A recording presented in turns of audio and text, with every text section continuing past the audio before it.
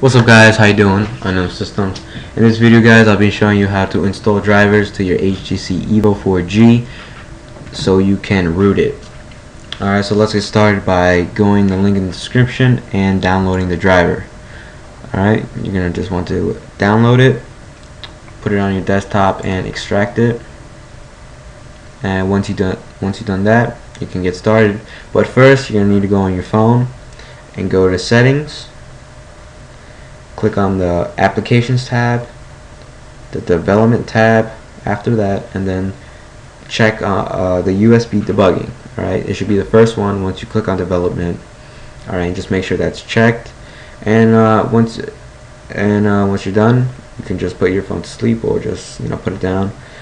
Make sure it's set on charge only when you connect it. Once you're done, put your phone down and let's get started installing those drivers.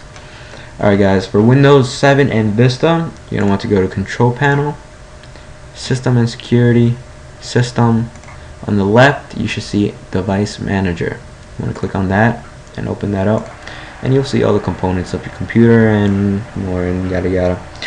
If you go down the list, you'll see other devices that would be your phone plugged in to your computer. You're going to want to double click that and you should see ADB. I should mention that for some of you guys that have Android phones, it might say Android phone or it might say other devices. So if you have Android phone instead of ADB, it's totally fine. Just do the same process I do. So you're going to just double click on other devices and it should say ADB. You're going to want to right click and click on Update Driver. You're going to want to browse my computer for driver software and go to browse and make sure you're on the desktop and just click on the Google USB driver folder from your desktop.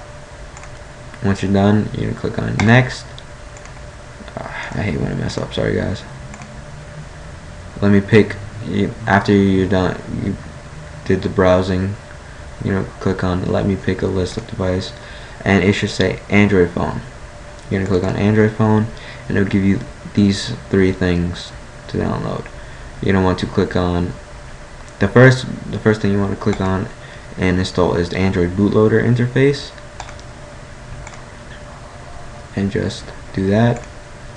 Then it should say Android bootloader interface. You can click that again and update driver software again.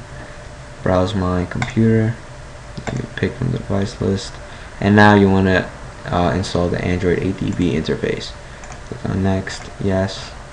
Let that install, and once you're done with that, there you go, that's done, and you're ready to root your HTC Evo. Thanks guys for watching. This is part 1 of how to root your HTC Evo. Part 2 is coming out. It should be out, so search that up. See you guys later.